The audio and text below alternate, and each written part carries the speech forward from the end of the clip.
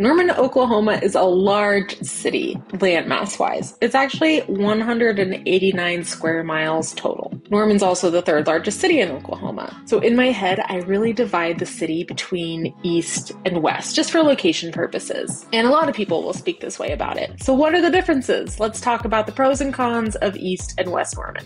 I thought a lot about how to show you east versus west, and I really decided that the map was the best way to do this. If you do have more questions, you can find my email in the description below, and I'll also link it at the end for you. Okay, so this is Norman. You can see this red dotted outline. This is the city boundaries of Norman, Oklahoma. So you can see that Norman's really big. It covers a lot of land area. You'll see the lake over here, which we'll talk about here in just a bit. And then you see I-35, the interstate, running right through Norman. So this is our dividing line between East Norman on this side and West Norman on this side. So you'll see that East Norman is a lot bigger than West Norman. West Norman is smaller. It's a lot smaller. And I'm going to zoom in here in just a second. So a couple of things to kind of give you an idea of like where things are. You see this, it says Fred Jones Museum of Art. So that's actually the University of Oklahoma. So that's where the University of Oklahoma sits. And I'll zoom in here in a second on that. Like I said, the lake is out here really far east and Norman goes all the way around it. And then we see West Norman, like I said, is just a lot smaller. So let's zoom in. All right, so West Norman has a lot less land area, and it's not just this part that's like less, but it's actually because a lot of this is actually floodplain. So you'll see 48th Avenue Northwest on this side, and this is where the floodplain's gonna start going west for the most part. So you'll see all these, little squigglies of white lines on this Google Maps, and that is neighborhoods, right? So you'll see like past 48th Street, there's not very many neighborhoods, and that's because it's all a floodplain. So properties out there are mostly horse properties, and they're usually 10 acres or around that. So you don't really find anything smaller than that in the floodplain because they can't have anything smaller than that. So these neighborhoods here tend to be very popular in West Norman. So on East Side Norman, we still have floodplains. Of course, it's just set up differently, like the way everything is. There's a lot of floodplain up here by Franklin, but in town you won't find, floodplain. I'm talking about floodplain a lot because people have been asking me a ton of questions about this, and it's something that's disclosed to you if you purchase a house, something that your insurance will tell you, it's something that the homeowner has to tell you, and it's just not super common to have a house in a floodplain. That's why I wanted to address this. So overall, West Norman, a lot smaller than East Norman. I also use the words Central Norman sometimes in talking to people. So Central Norman to me is between 35 and the railroad tracks, or 77. So the railroad tracks, you can see them, they're like this thin gray line here running down Norman. They kind of run in parallel with Flood Avenue, which is this. So the area between that Flood Avenue and I-35 is kind of my idea of Central Norman, although it's still technically east in the way that I'm speaking. And those houses there in Central Norman, I love them a lot because a lot of them were built in the 50s and 60s, and they just tell such a cool story about how Norman grew, right? The second pro and con we'll talk about is just different amenities in East versus West Norman. So the main thing I want to talk about is grocery stores. And grocery stores, there's just not many on the west side, honestly. So you see that we do have Sam's Club. It is on the west side of Norman. There is a Costco, but it's in Moore, okay? So we don't have a Costco in Norman at all. It got built in Moore. It opened last summer, I believe. And then we also have a neighborhood market Walmart on the west side. And the neighborhood market is right here. If you're not familiar with that, it's Walmart, but only groceries, not like any like non-grocery items, I guess. There's no service center and all that stuff. I think they do have a gas station. I can't remember. No, maybe they don't. I honestly don't know. I can't picture it in my head right now. And then on the west side, or on the east side of Norman, we have a ton of different grocery stores. So honestly, the easiest ones too, for west side Normanites to get to are going to be this crest, which is right here. We also have a Target, which is a huge super Target. People always walk in and say, oh my gosh, this place is ginormous. It's really big. And then there is a Homeland right here, which if you're not familiar with Homeland, it's like Albertsons or Reese's. Those are the two that I know that are similar to it. And then there's also a Sprouts. I love Sprouts. It's our favorite grocery store. And it's down here on Main Street. It's going to be right in here. And then we also have a Natural Grocers. It's over here. There's like Homelands on the east side as well. So there's lots of grocery stores and places for you to shop. Overall, Norman has 3 super Walmarts and then a bunch of neighborhood markets. Like I can't count the neighborhood markets right now. There's a lot of them. So plenty of grocery shopping for you to do. You're usually not more than 10 to 15 minutes away from a grocery store, whether you live in East Norman or West Norman. One thing that people don't always take advantage of in Norman, which I talk about this because I love it, is the library. We have a really amazing library system here in Cleveland County, surrounding counties. It's called the Pioneer Library System, but there's branches in each city. But Norman has 3 branches, and the closest one I'm closest to where I live, which is in like northeast Norman, is going to be the one in downtown Norman, which is the Central Library. I believe it's the largest one for the Pioneer Library System. And then there's also a branch in West Norman. It used to be a Borders, and then there's a really cool branch in East Norman. It's one that they built a few years ago, and it's really amazing looking. So you can actually order books from any of the branches and get it delivered within a few days if they have it available. So like I can order a book from Purcell and have it delivered to my branch here in Norman, which I love that. And it's just such a great system. So we have a really cool system for library stuff. And it's not just books, of course. There's movies, there's online stuff. And then the library itself is just beautiful. So let's talk about downtown for a second. I actually used to live in West Norman. So I lived over here, right here.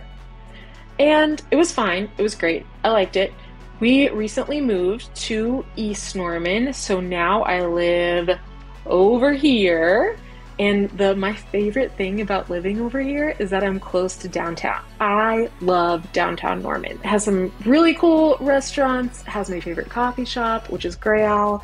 And then I like the vintage feel. I like the old town feel. So that's one of the reasons I like living in East Norman so much. And in West Norman, I just had to drive a lot further to get to downtown. So you may or may not like that. So downtown is where original Norman is, and that's literally how we call it, like in our Realtor system, is original town of Norman. Downtown, of course, is where the courthouse is. It's where all those older houses are, and a lot of them are closer to campus too. Of course, the University of Oklahoma was established in 1889, so we have a few 100-year-old houses, not very many, but those are mostly located in original town, but mostly near campus. So you get a lot of like historical stuff down there. And we do have 3 historical districts in East Norman, which are going to be over here, kind of in this area. So this is downtown, this area that's offset.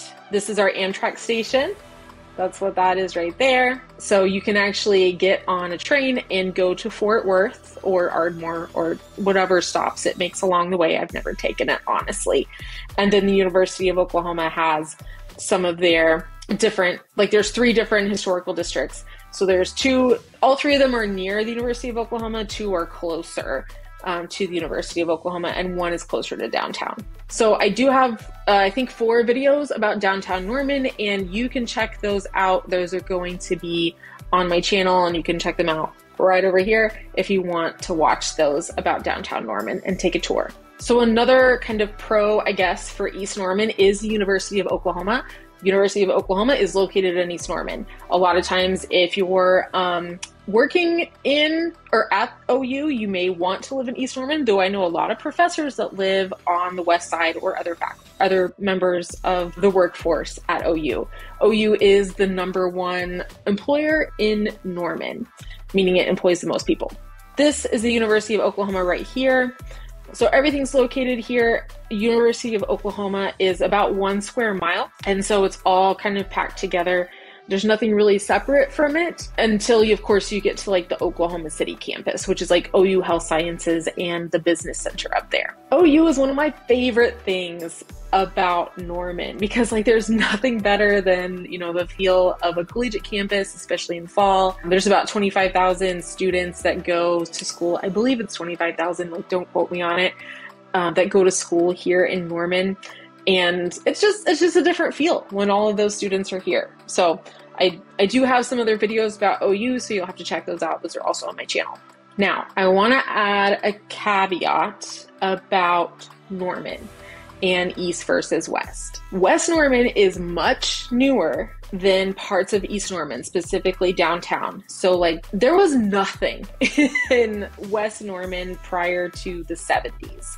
There were no houses. Everything was kind of built in the late 60s, early 70s, and it was all just like pasture land out there.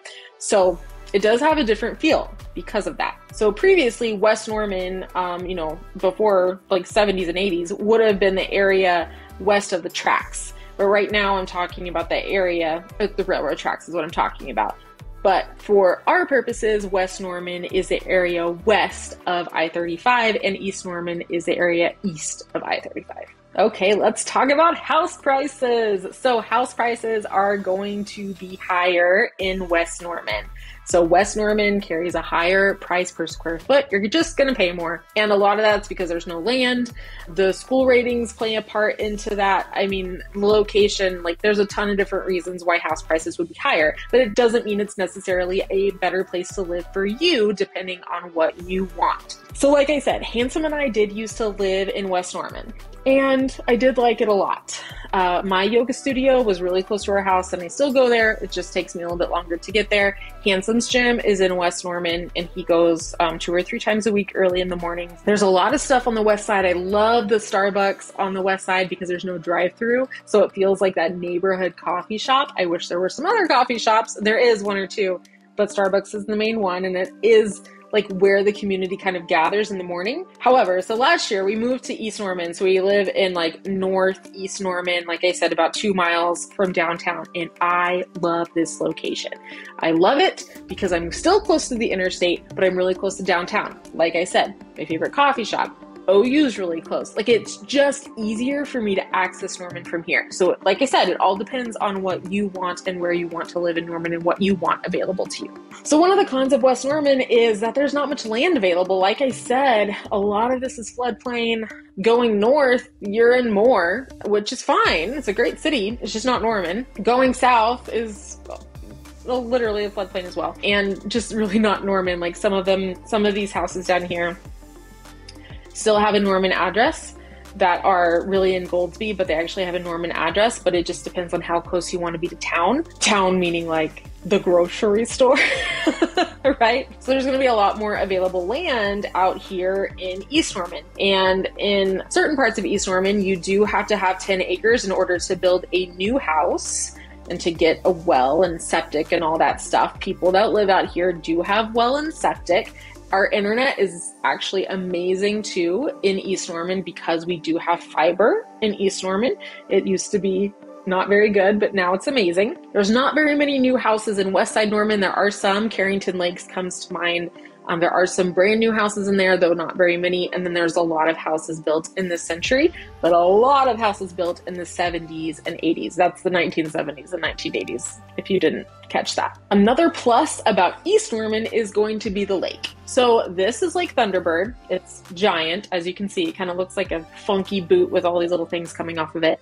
So it does have 2 marinas. It has a bunch of boat docks. There aren't any houses built on the lake. Like you can't have a house with a dock. That's not how it works for this lake. The different lakes in Oklahoma work in different ways, right? So a lot of people will live around the lake and then take their boat out there in order to fish or whatever. There's also 2 swimming beaches, and then you can ride horses out there, and you can hike out there as well, and like take a picnic and all that stuff. So it is fun. However, like from my house where I live, like way up here, it takes me 30 minutes to get out there. 30 minutes. So if the lake is part of your life, then you may want to live a little bit closer. Lake Thunderbird is a man-made lake, and it is also a state park as well. Another consideration that people have to think about as, they're living in Norman or thinking about moving to Norman is travel time. Like I said, it takes me 30 minutes to get to the lake. So if the lake's important to you, you may want to live a little bit closer than 30 minutes away. And so if you want to get to the lake, then maybe West Norman. If you want to get to the lake quickly, then maybe West Norman is not the place for you. But if you want to drive to Oklahoma City every day to downtown, then West Norman probably is a good place for you because the access to the interstate is really easy. There are so many different things to take into consideration as you're looking at locations in Norman, and house prices will vary based on the location. Like for instance, if you're working at Tinker Air Force Base, a lot of people will choose to live out east here because you can take Sunny Lane or Sooner Road all the way up to Tinker, which Tinker is up here. You can see it. Oh, it just zoomed in for me, didn't it? So Tinker's up here, and that way a lot of people take Sunny Lane and Sooner Road. Let me get it up here for you. These streets, this is Sunny Lane, and this is Sooner Road, so that you don't have to get on the interstate in the morning. But that's totally up to you. That's just something that I've noticed that people who work at Tinker, that this is what they do. So I've mentioned the train tracks a few times. Train tracks are a big deal in my head because the town I grew up in, which is Claremore, has a ton of train tracks and a ton of trains that go through every day. So people will build their day around the trains. In Norman, we have one set of tracks, and the trains do sit sometimes for a little bit longer than you would want. And sometimes you can get caught by a train, although to me it's not very much because I just did grow up with a lot of trains, and it wasn't uncommon for us to be stopped by 2 trains in one outing and have to sit there for 10 minutes. But the trains here, this is the track. I'm sorry, it's kind of hard to see. Let me see if I can zoom in. It's this light gray line. We have an underpass in Norman. So if there is a train sitting, you can get around it. You just have to go on Robinson to do that. So this is Robinson right here. You see the Westwood Park. That's a golf course. And then you see where the railroad tracks and Robinson intersect. So that is where the underpass is. So if you're sitting behind a train, then this is where you have to go to get around it in Norman. There's one in Moore as well. And we also don't have train whistles in Norman, so they don't blow their horns as they're coming through town. If you want to see more of Robinson Street, be sure to check out my tour. I'll link it here for you. So that way you can see kind of what Robinson looks like. It's a really big street. They've done a good job of making it wider and helpful for people to get across town. Thank you so much for watching. Go ahead and be sure to watch this video next, and I'll see you next time.